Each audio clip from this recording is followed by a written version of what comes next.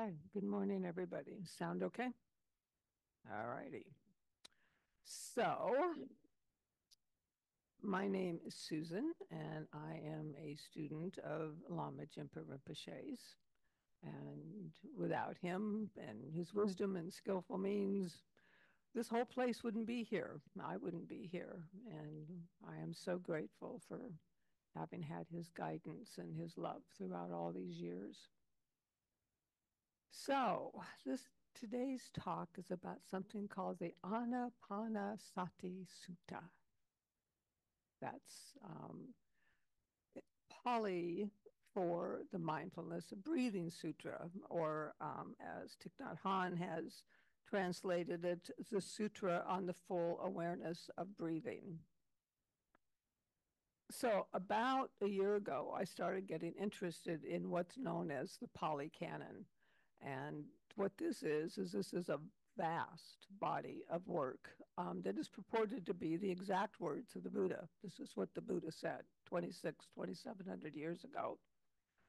And he taught for over 40 years. So you can imagine that there's a lot of teachings that have been passed down over the centuries.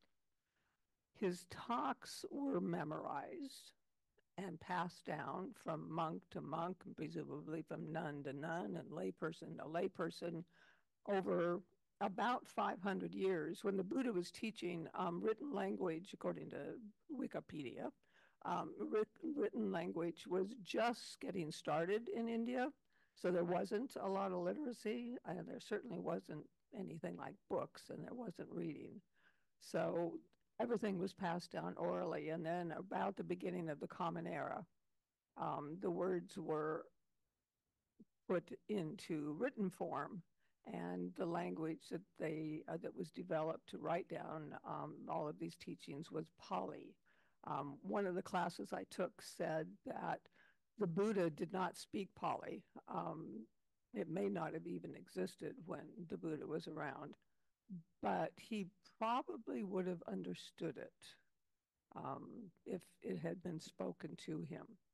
But in any case, this oral tradition, by the way, again, according to some of the classes I took, still lives on in Sri Lanka and probably also in Burma. Monks are still, and nuns are still memorizing the Pali Canon and being tested on it and passing it down orally. So this is a tradition that has been around for a long, long time. And the reason I got interested in the Pali Canon was, all of the reading that we've done, that I've done, and I'm sure you've done as well. It says the Buddha said da da da da da, and I'm going, really? So what did the Buddha really say? What's the source? Where'd that come from? And the Pali Canon is the source. That's where it came from. So what I'm going to talk about is a very short, very foundational sutra called the Mindfulness of Breathing, or the Full Awareness of Breathing Sutra. And it's going to be Sutta, S-U-T-T-A, which is Pali. In Sanskrit, which is what we usually use, Sutra, S-U-T-R-A. The two languages are really, really similar. So I'll use those, if you hear sutta or sutra, they're the same thing. I don't really know a lot about very many of these sutras. I've taken a few classes. I'm just sort of dipping my toes in it and getting to know them. This one is very short, very foundational. Anybody, and that's going to be probably everybody in here who's had some meditation instruction, is going to recognize this sutra. This is one of the very foundational talks that the Buddha gave on meditation. So this talk is actually a little bit about meditation and the experiences that we might be able to glean from these instructions that are in this sutra. So there's going to be in a little while, there's going to be some experiential things I'm going to ask you to participate in if you want to. And I have excuse me, a throat lunge stuck. There we go.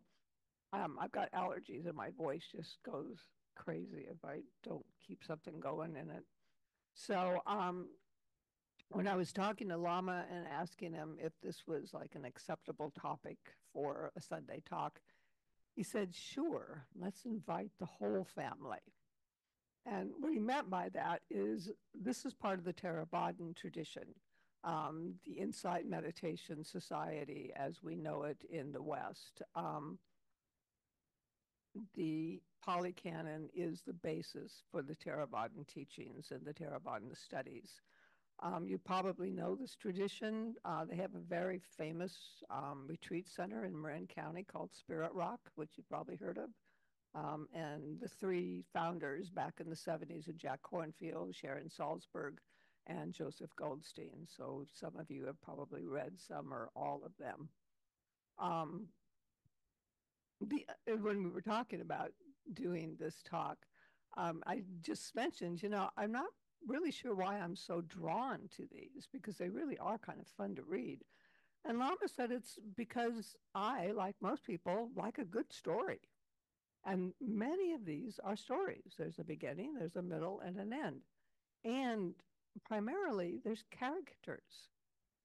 There's this vast number of people that the Buddha interacted with and who are part of these talks. That's how we know about Shariputra. That's how we know about Ananda. His son, Rahula, his cousin, Devadatta, all of the lay people and the kings and the princes and the courtesans and all of the peasants. It's just full of all of these characters. And that's how we know them, is from the Pali Canon. So it's really interesting. And so that makes it, to me anyway, this really living, breathing scriptures, these really living, breathing talks. They're very relatable, very alive. So to sort of set the stage, Dylan, you out there? Hello. Um, to sort of set the stage for the sutra, getting into it, I'm going to show a picture of, or several pictures of a place called Shravasti or Savati. You might know it. Thupten Chodron has a very famous monastery in eastern Washington that is named for this place. And it is, this is where this sutra was given. This is where the Buddha talked.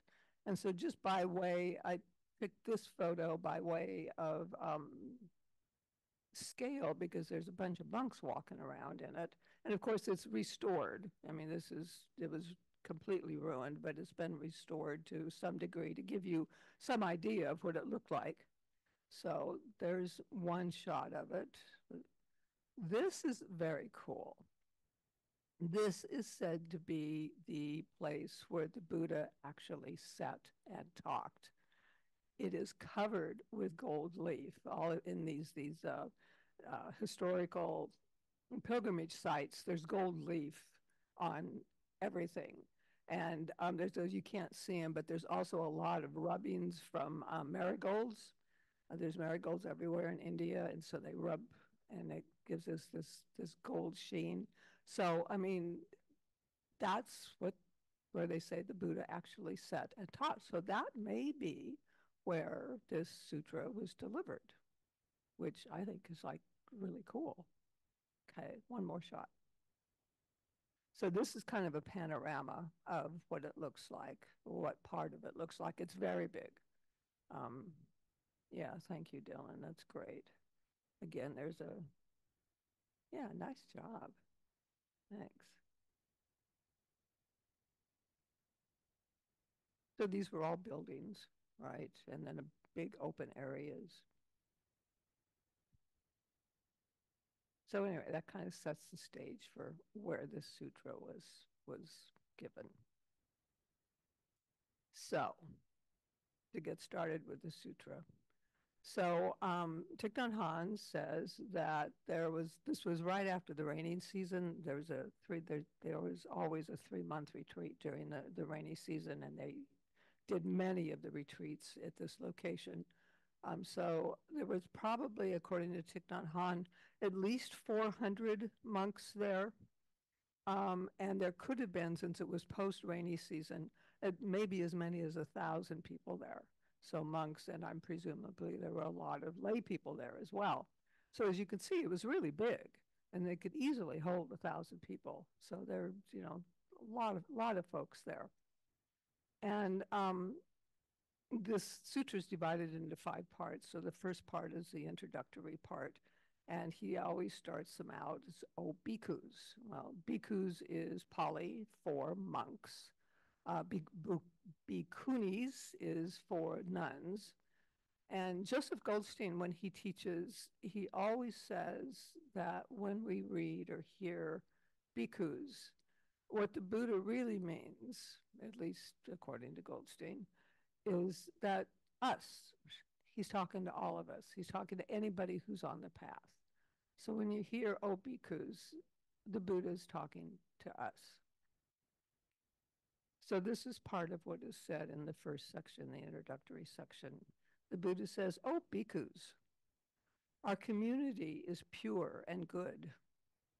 At its heart, it is without useless and boastful talk, and therefore it deserves to receive offerings and be considered a field of merit. Such a community is rare, and any pilgrim who seeks it, no matter how far he or she must travel, will find it worthy. Now, that must have felt pretty good to the folks sitting out there. And just to kind of bring that home and bring it into, this one of the reasons that I find these sutras so kind of compelling.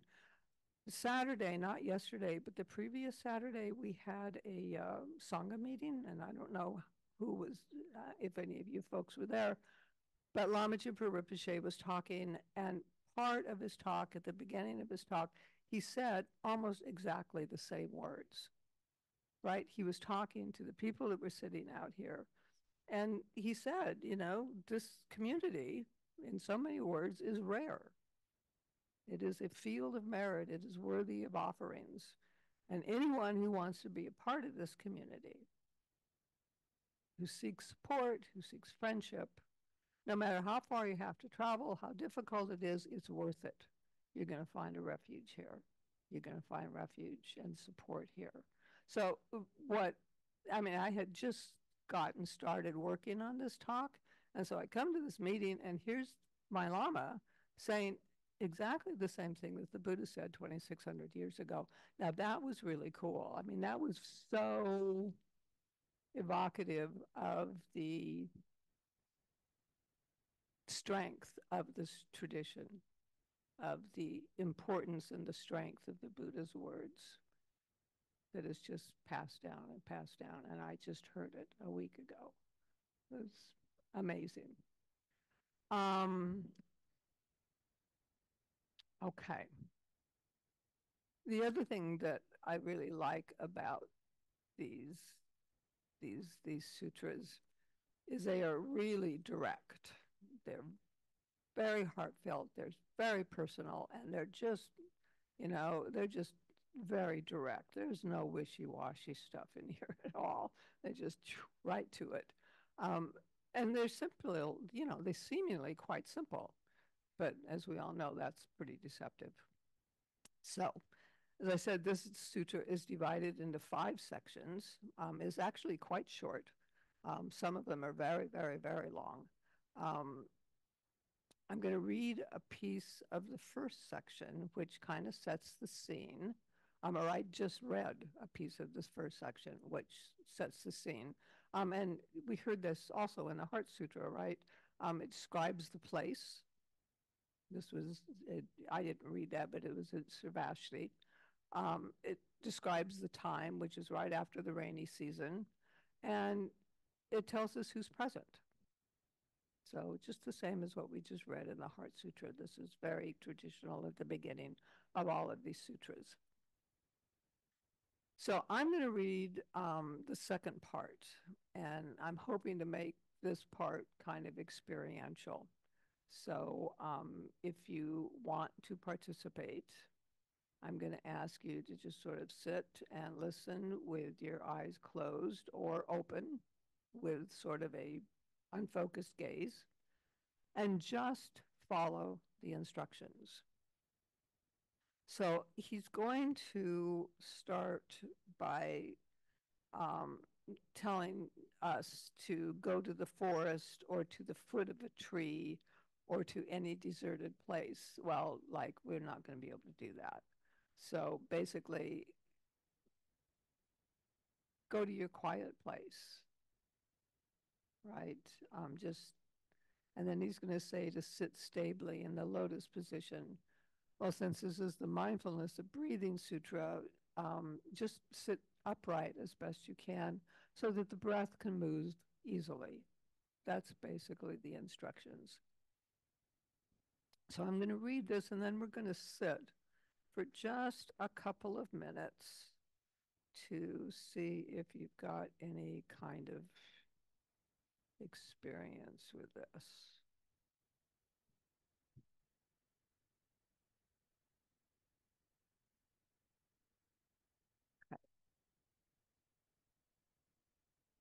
What is the way to develop and practice continuously the method of full awareness of breathing so that the practice will be rewarding and offer great benefit?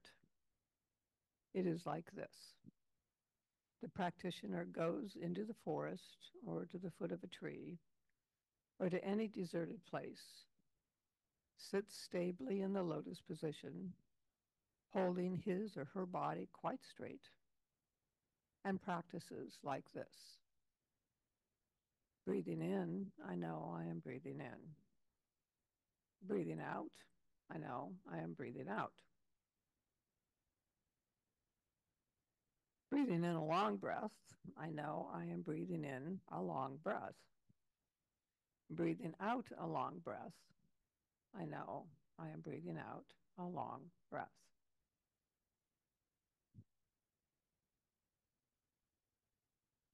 Breathing in a short breath, I know I am breathing in a short breath.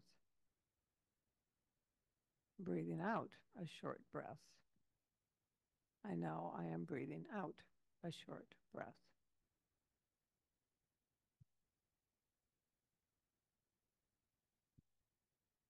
Breathing in, I am aware of my whole body. Breathing out, I am aware of my whole body. He or she practices like this.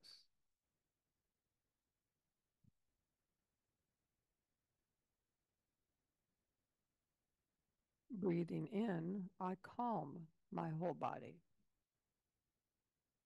Breathing out, I calm my whole body. He or she practices like this.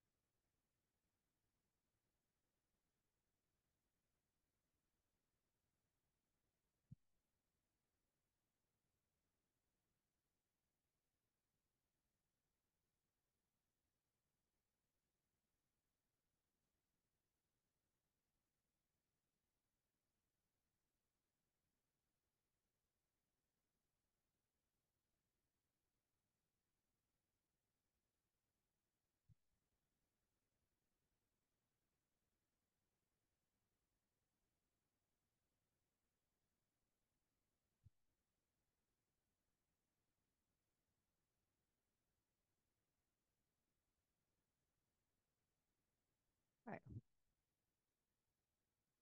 So, like, what could be more natural?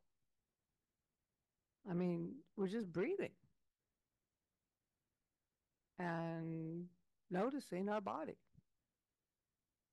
There's nothing forced. Do you hear anything forced? Do you hear anything striving?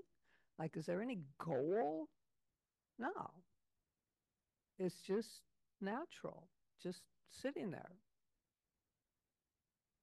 And my reaction is, What a relief. Just following those instructions. Anybody got any thoughts? What did you feel? Just following those instructions. Yeah, wait a minute. We got to do this. Sorry. I forgot. Yeah. I've been focusing, well, I'm wondering, is this going to be a continuation to the 16 breathing exercises? No. Okay. No, I'm not going to do all 16. Right, but it's the first 4, right? We'll go a little more. Yeah. Yeah. I mean, what we just did is the first 4. Yeah. And so it's something that I've been practicing at home for the last couple of weeks when I meditate and trying to memorize all of them. So I'm really happy that you're sharing this with us today. Oh, okay. It's a bit of synchronicity. Yeah. Yeah. So thank you. Yeah. That's all.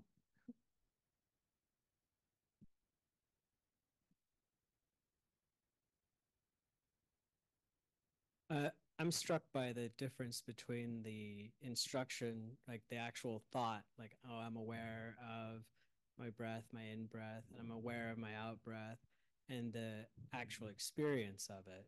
Like it's like I can hear you reading it, right? And then there's like almost like an echo, in the sense that I'm saying it verbally inside, right? Like I'm thinking it, but then there's this sort of ineffable direct experience of just that simple act of breathing in and out. And they're not the same thing, right? The words, the instructions, the thoughts are not the same thing as the actual direct experience. Right. Yeah. Yeah. Thank you. Yeah, that's right. Anybody else? Okay. And that leads us to the next couple of instructions, and that's as far as I'm going to go. As Susan just mentioned, there are 16 instructions, and it gets into some very detailed Theravadan practices. And I don't really know enough about these practices to really speak to them. But these first 6 I can work with. Okay, so we're not going to meditate on these, but I want you to just listen to them. So we've sat and we've followed our breathing and noticed, is it long, is it short, is it deep, is it shallow, is it ragged, whatever the breath is. We've become aware of our body and we've calmed our body to whatever extent is possible at this particular time. And then the instructions say, breathing in, I feel joyful. Breathing out, I feel joyful. He or she practices like this. Breathing in, I feel happy. Breathing out, I feel happy. He or she practices like this.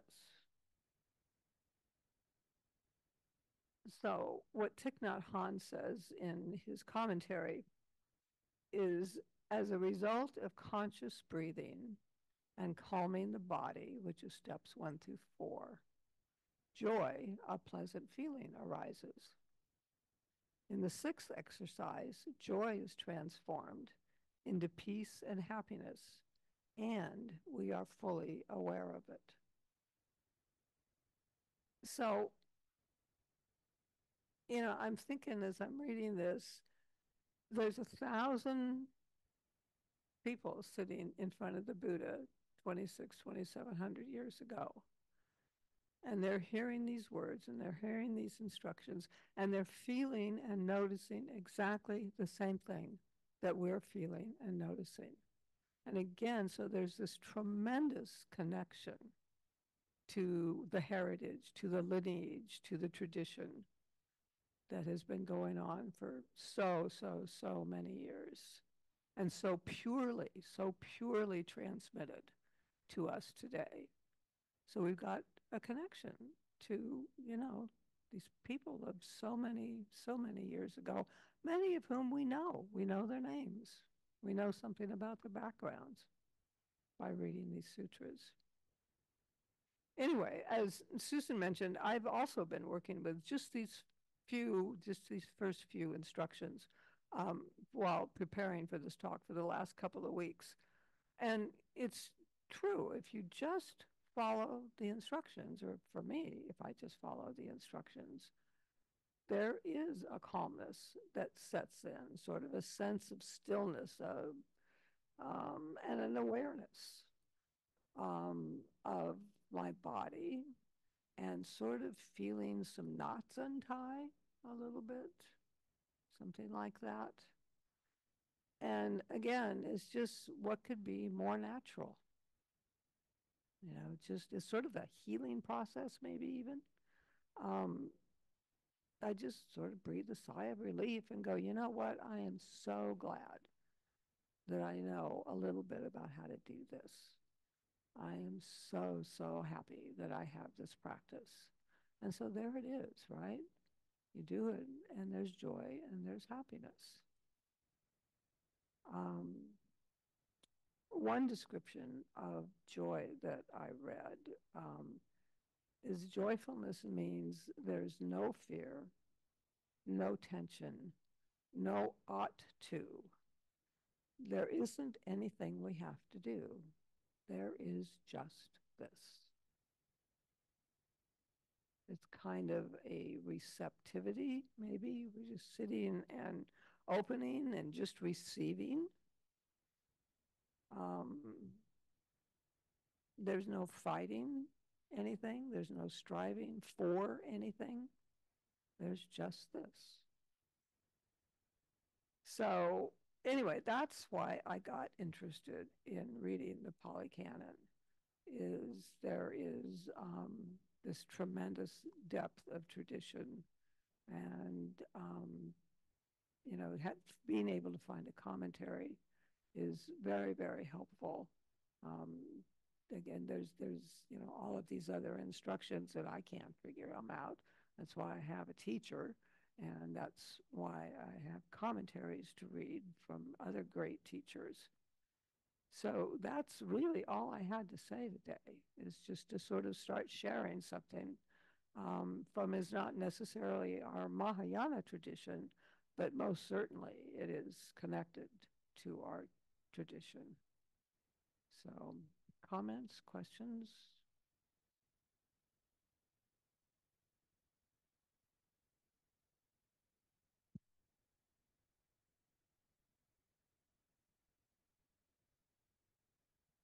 Thank you, Susan. I'm wondering if you, in the future, might continue with the other exercises. I might. It's getting into a lot of this. If I did, I would go to a sutra called the Satipatthana, which is more detailed, and there are extensive writings and teachings on it. So it's kind of this one and a little bit expanded, quite a lot expanded, actually. So, and we have actually in the past studied the Satipatthana Sutra at Lion's Roar. This was many years ago. But Joseph Goldstein and a monk by the name of Anilio, Bhikkhu Anilio, he's a German monk who practices in Sri Lanka, has a tremendous book on the Satipatthana Sutra that would include everything that's in this one on how to practice the 4 foundations of mindfulness. Yeah. Okay, thank you. Thank you so much for that. I thought it was a great talk, and I love the just the breathing, and so I'm kind of like a little bit delayed on the responding to the. I'm responding to earlier. I find that practice just strips it down so much, and kind of forces my mind to slow down and be in the present and stay in my body. And so it's very grounding. Like it's just calming. Yeah. It really is. And I love the way that you brought that around to telling us about like that connection. It makes me feel deeply connected with the people who came before me and with the as well, to think that I'm doing exactly, this many thousands of years later, what was instructed. But also the kind of really just also when I'm breathing, like I can see the other, it's like ripples.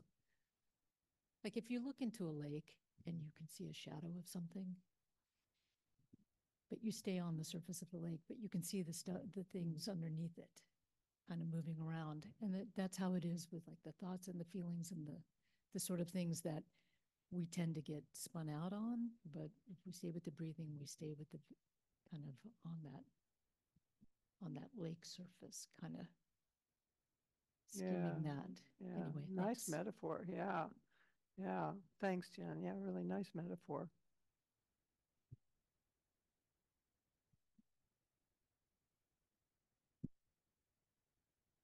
Thank you, Susan. It's very simple yet profound what you're saying. And I think Well, that's that's kind of like the sutras, right? Yeah, Yeah. they're real simple, but boy, there's a lot there. so. I was just thinking about like when I'm teaching meditation, I should just use this. I mean, it's so simple. Um, I feel like that breathe in, feel joy, breathe in and feel joy, and breathe out and feel joy. I mean, that's great. Like it's that simple. Like it's all the other stuff that gets in the way. And Lama used to say a lot, it's easy. And Buddhism often doesn't feel easy to me. There's so much memorization of the 5, the 4, the 12, all these different things. But I think it's reassuring to bring it to brass tacks like that and just be present with the breath. Um, in some ways, it is easy, hard and easy at the same time. Yeah, yeah, yeah. We strive, right? We got a goal. We got to do it right. There's nothing in here about that. Yeah.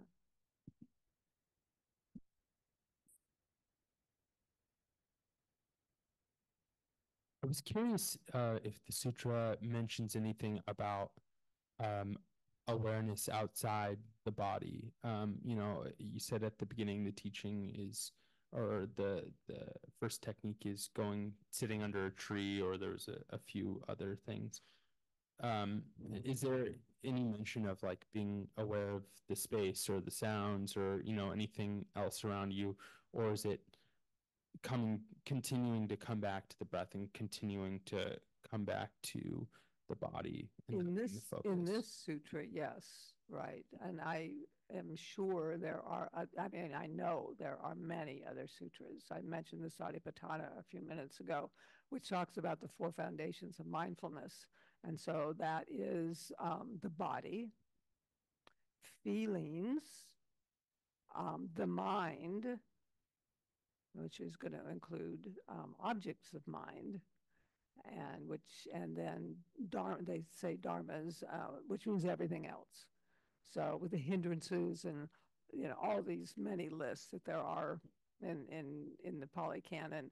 So yeah, not this particular one, but if you want to look at all of that kind of stuff, the Satipatthana is the way to start. It's called the 4 Foundations of Mindfulness Sutra, and it's long, but it's remarkable. Yeah.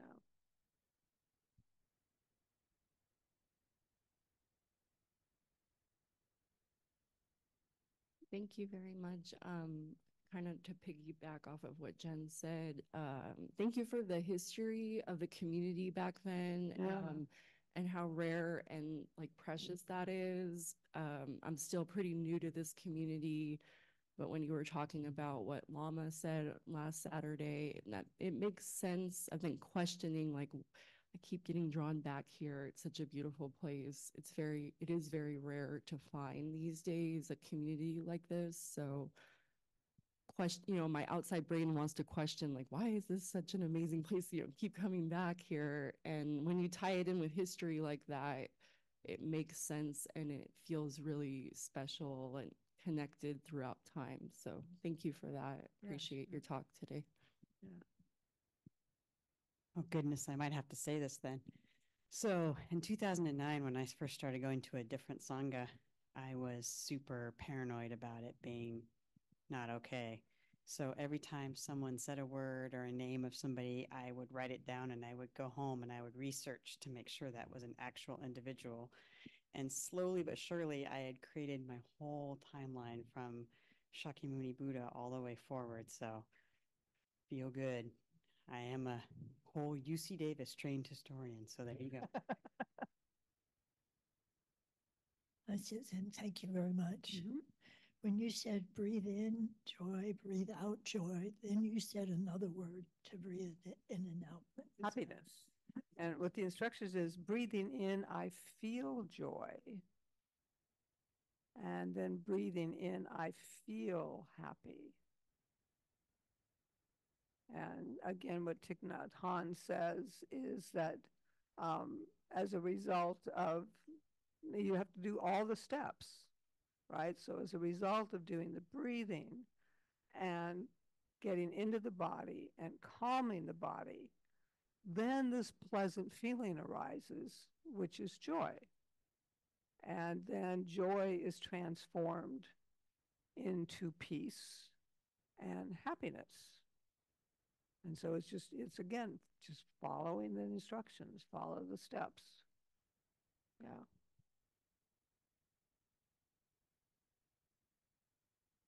Anybody on Zoom? I don't see any hands up. But Ella sent a message. And okay, do you see any hands, Dylan? No, I don't either. Okay. Okay. So that's all I've got. And so we will do closing prayers. Thank you all so much.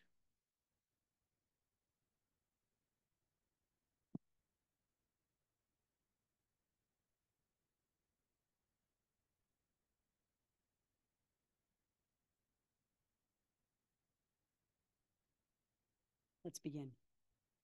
Due to the merits of these victorious actions, may I quickly attain the state of a Guru Buddha and lead all living beings without exception into that enlightened state.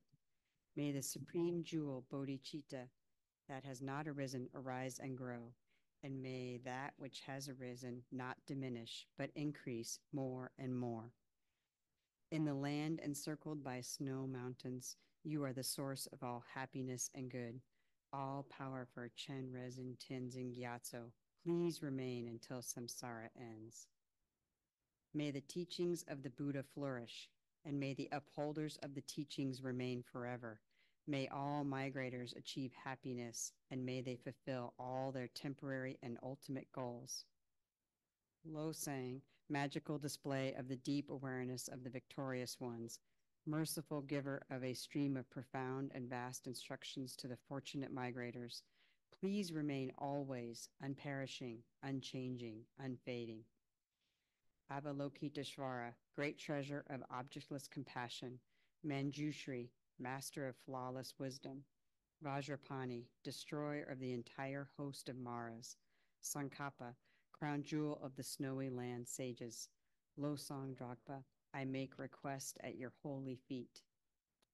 Thank you, Charla. So are there any announcements? Yeah, they're Dharma dudes afterwards, right? So that's from Andrew speaking on his behalf. Anything else? Oh, there we go. Is that better? All right. Did everybody hear about the Dharma dudes? Yeah. Okay. I just have one thing to say. The DELIC, the service meetings for the we are not going to have a meeting in August. We're just kind of running out of time. It's just been a busy month, and we've got the retreat at the end. That reminds me, anybody who has not signed up yet for the Lotus View retreat, please do so ASAP, so that those people who are doing all the planning and such We'll be able to have a head count so we can figure out food and all of that kind of stuff. Just to follow up on the delics, however, I'm looking for the date, sorry, September 14th, which is a Saturday, that will be the next delic meeting, and we're having a special teacher for that meeting. A friend of mine and a friend of Lama Jinpa's, a Zen priest from Valley Streams by name of Dorley Katona, will be talking to us.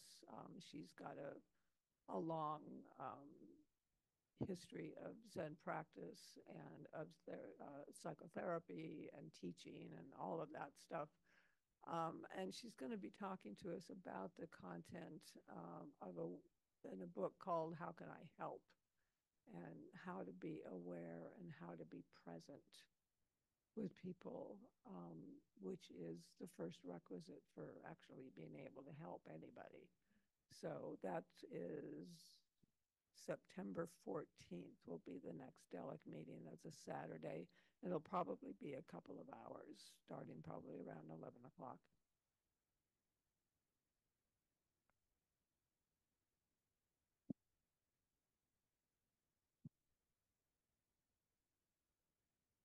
Kind of, oh, cramping. Sorry, I went running yesterday. We have a member who is in crisis, and so if you're interested in doing a wellness check today, if you're available to visit somebody who lives near McKinley Park to do just a wellness check and see that she's okay, let me know before we all depart here. Even if it's just one person or a small group of people, to just and I can fill you in on the details. She knows that I'm speaking on her behalf. But I'm deeply concerned after a call last night. So thank you. Also, if you participated in the Sacred Gift Exchange last week, please see me after today's talk.